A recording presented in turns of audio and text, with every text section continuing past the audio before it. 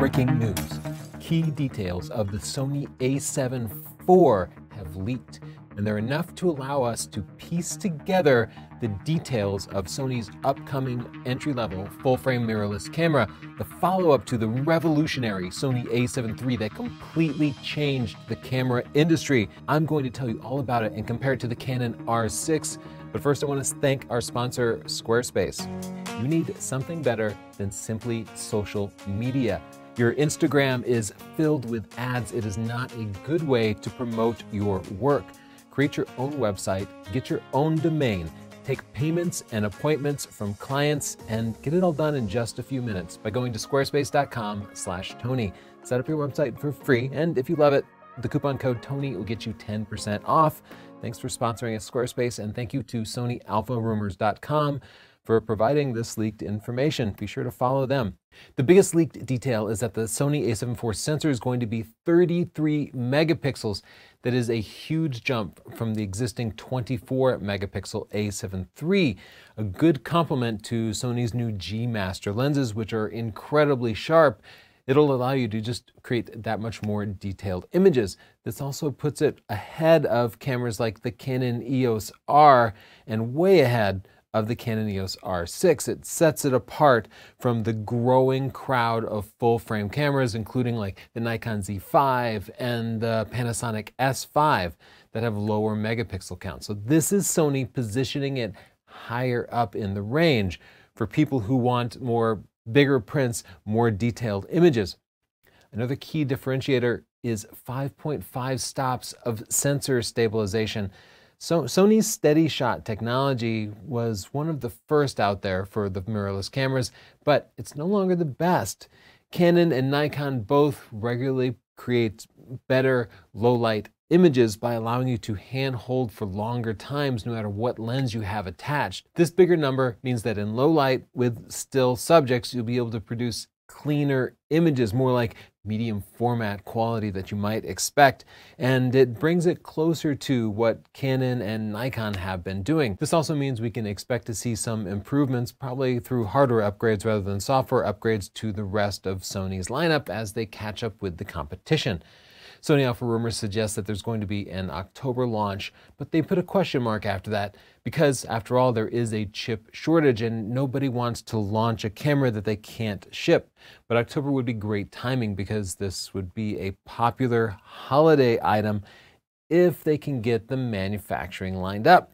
I made a separate video about the chip shortage, but it's actually really a problem, and a lot of items in the camera industry and other industries are not currently shipping. Now, I mentioned earlier that the 33 megapixels would tell us a lot about the camera. It tells us how Sony is positioning it, and I can infer a lot of other things from working closely with Sony and seeing the trends, as well as knowing how they tend to compete with the biggest competitor in the mirrorless full-frame segment, Canon.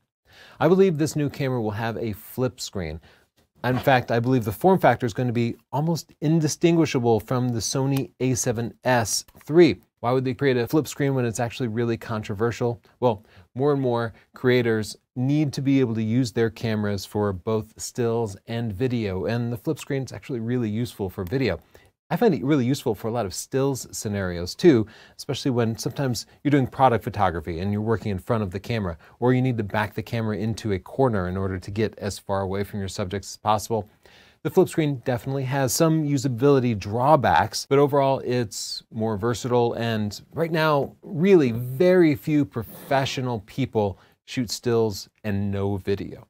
Almost everybody uses their cameras for both purposes, and so that flip screen makes good business sense. So I think everybody agrees we'd rather see either a choice of screens or some sort of hybrid screen that could both tilt and flip.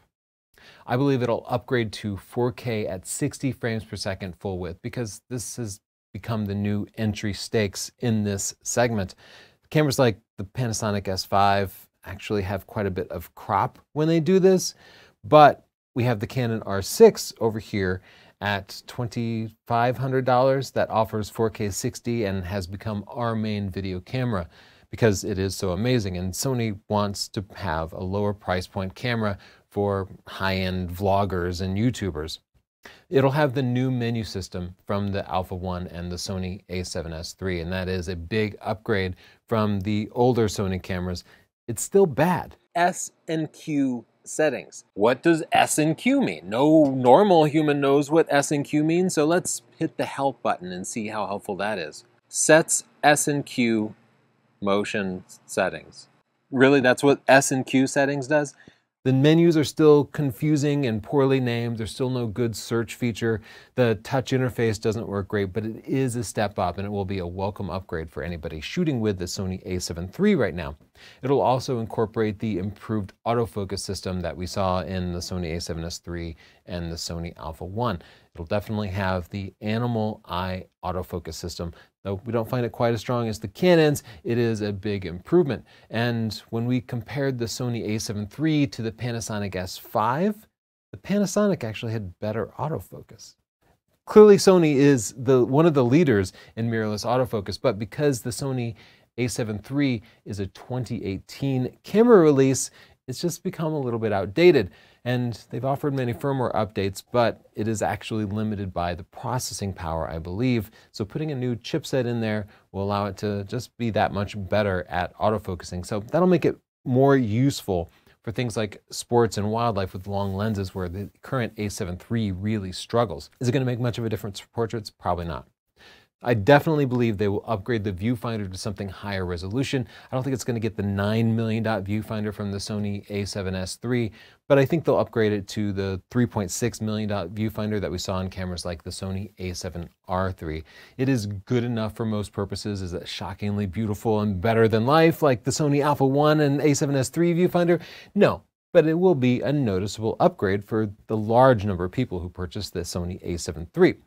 I also believe it'll use the card system from those two other Sony cameras, which is a dual UHS-2 card system that reverses, flips around, and allows you to put in CF Express Type A cards. These are not my favorite. They're rather expensive and overpriced for the capacities, and also the capacities are really limited. But Sony seems to be going all in on CF Express Type A. I just wish they would make more cards at different price points. I think the Sony a7 IV is going to sell for $2,500. That's actually a big hike from the Sony a7 III launch price at $2,000. But we believed in 2018 that the $2,000 price point was underpricing it. We believe the price at that time should have been $2,500, $2,600, and that Sony was making an aggressive move to attract DSLR full-frame shooters. Now Sony is more established. That move paid off. It seems like millions of photographers sold their DSLRs and bought the Sony a7 III along with Sony lenses. And I think selling the camera body cheap allowed Sony to actually make money on the lenses and other parts of their infrastructure. Just as evidence to how underpriced the Sony a7 III was, the Fujifilm X-H1 launched that same weekend in 2018. The a7 III launched for $2,000, the X-H1 launched for $1,900. Today, the Sony a7 III sells for $1,700, more than 3 years later. The X-H1 sells for $900. So the X-H1 price dropped by more than 50%, while the Sony a7 III price dropped by only 15%. Here's a quick roundup of the Sony lineup, divided into 4 separate categories: general purpose, high resolution, sports, and video. The Sony a7 IV will be in the general purpose category, and it will be the most expensive of those general purpose cameras. Currently, that lineup starts with the ancient a7 II, priced at $1,000. I believe the a7 III is going to stay in Sony's lineup because it is still a capable camera, and the current price of $1,700 is pretty fair compared to the competition. Sony has an almost identical camera, the Sony a7C, which has the same guts in a smaller form factor and with that flip screen that Sony seems to like right now. So the Sony a7 IV will be the highest end of these general purpose hybrid stills and video cameras. They'll also have 2 cameras in their high resolution lineup, the Sony a7R III, which is priced very similarly at $2,300. So would you get the Sony a7 IV with its 33 megapixels or the Sony a7R III with its 42 megapixels?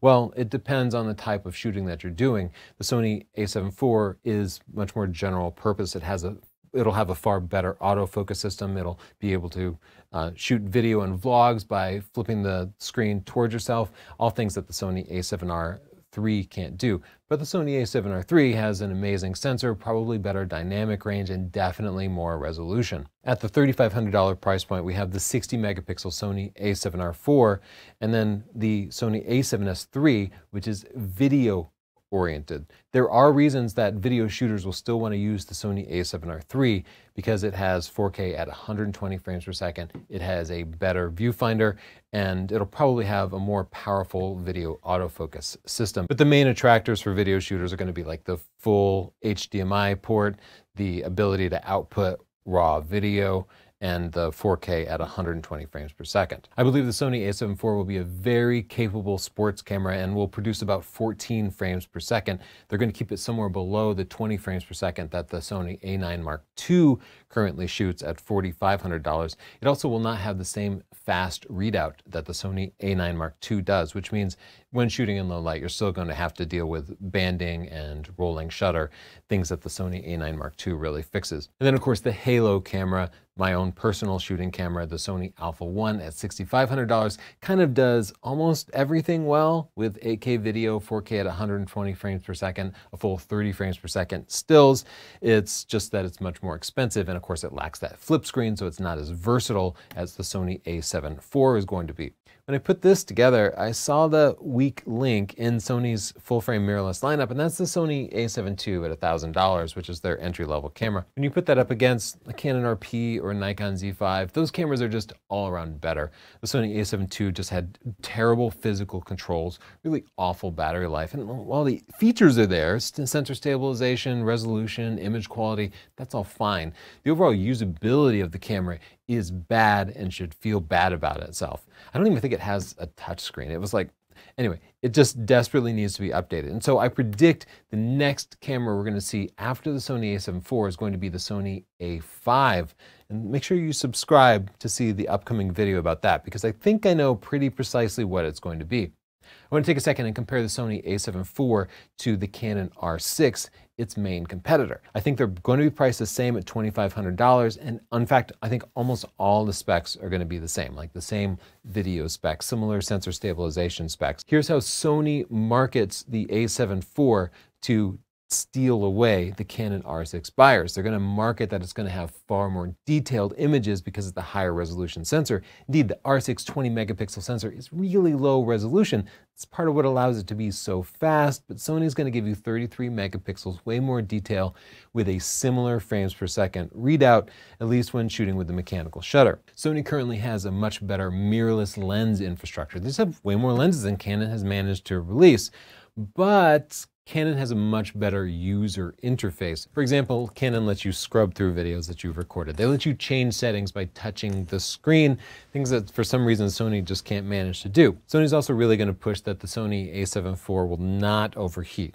That has been a key marketing differentiator, partly because of all the negative publicity that the Canon R6 got over its early overheating problems. A lot of those overheating problems have been resolved. Though we were filming with the R6 the other day, and at the end of the shoot, it shut down, and we had to wait a few minutes to be able to continue recording. I think another differentiator for Canon is going to be that the Animal IAF is going to be better than the Sony, though the Sony will offer Animal IAF, and I'm sure a lot of reviewers won't agree with our assessment that the Canon tends to be a little more reliable. In the comments down below, I'd like to hear what you want from the Sony a7 IV. What would make you want to upgrade, or are you just totally satisfied with the camera that you currently have? Before I leave, I want to tell you one thing you can really do to improve your photography, and that's create a photography portfolio. Create a website with all of your best images that you can show to the world. Not only does this make you look better to everybody else out there, but it provides a place for you to see your own best work. And the exercise of going through your images and creating a portfolio of 10 to 15 of your best pictures is such an important part of the career of a photographer, because It allows you to see what you do right, but it also allows you to see weaknesses, and it allows you to see opportunities for improvement. You'll look at one of your best pictures and see some little flaws in it and think, I can do a little bit better. And it's that will motivate you to go out and take better pictures. I have benefited so much from having a Squarespace portfolio of my own. I suggest you try it out. Just go to squarespace.com/Tony for free. Go through the process of setting up your portfolio. No charge, and it will be really good for you. And it gives you like a high score to beat just by stating to the world, these are my best images. If you decide you want to keep that portfolio up, use the coupon code Tony and you'll get 10% off. Thanks, Squarespace. Bye.